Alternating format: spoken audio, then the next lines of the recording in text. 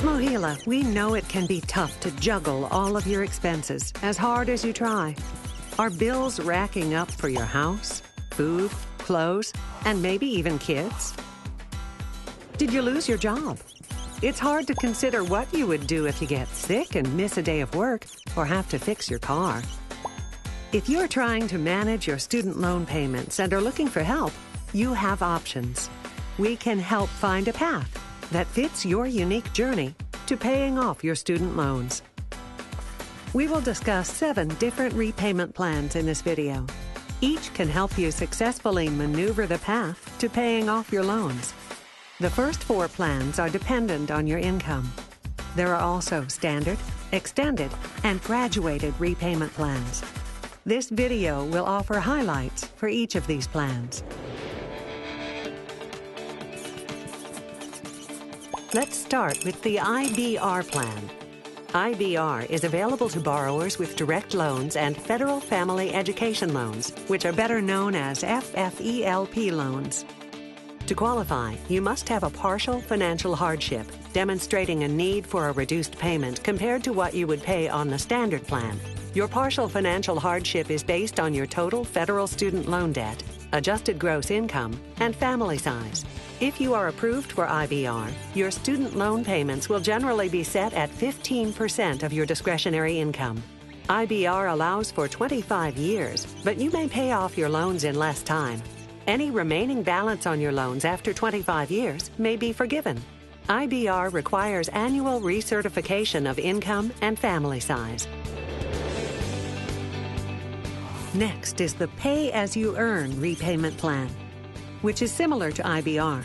Pay-As-You-Earn is only available for borrowers with direct loans. This plan is only available for new borrowers as of October 1, 2007, with federal direct loans dispersed on or after October 1, 2011.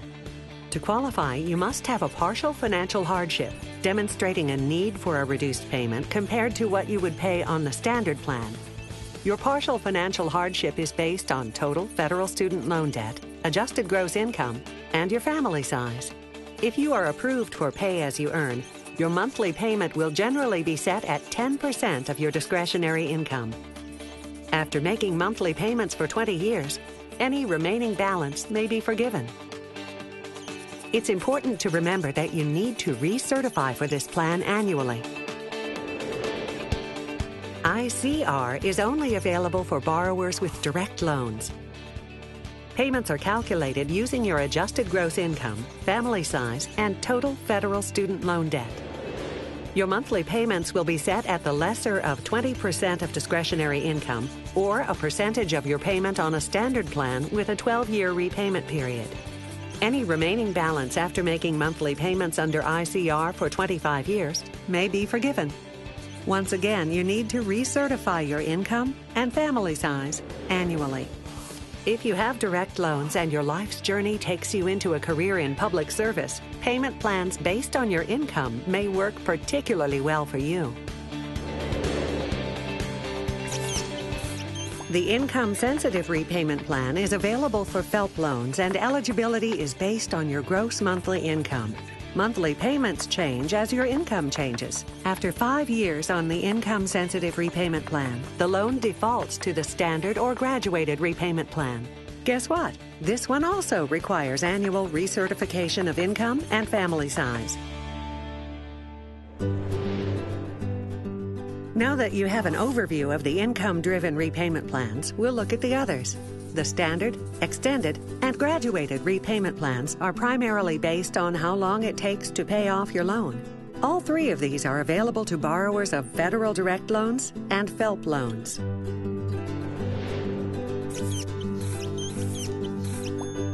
The standard repayment plan is what you are automatically placed on when you enter repayment, unless you apply for another option.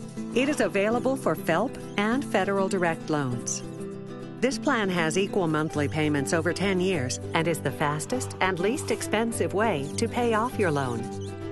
But life happens on the path to paying off your loan, and your unique circumstances may require one of the other plans in this video.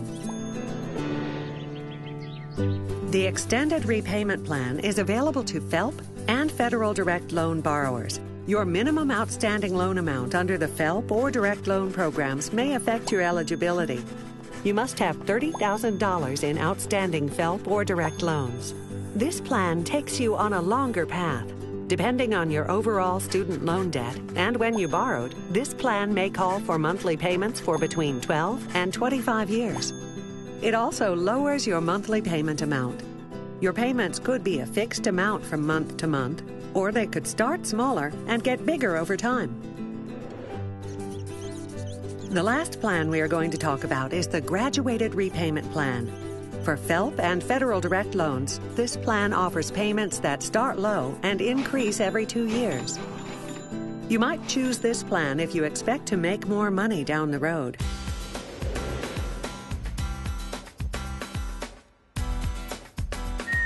We understand that you may still have questions about the repayment plans. Learn more about which will work for you.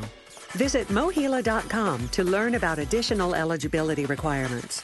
Log in and click Lower Your Payments on the left-hand column for more details. You may request a change to your repayment plan at any time. If your circumstances don't fit the repayment plans, we encourage you to call us to discuss other options. You don't have to face the road ahead alone. Let us help you find a smoother path on your journey through repayment.